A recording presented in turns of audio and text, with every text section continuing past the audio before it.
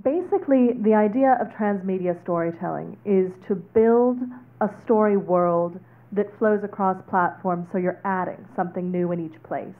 You can create something that's well suited to a mobile platform that is distinctly different in execution from a feature film, but they're still part of the same world. They're asking the same questions and they feel satisfying and a part of it and exciting at the same time.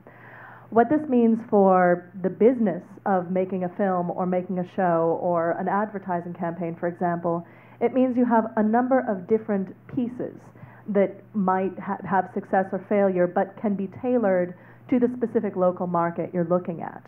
The center point for it all, though, has to be story.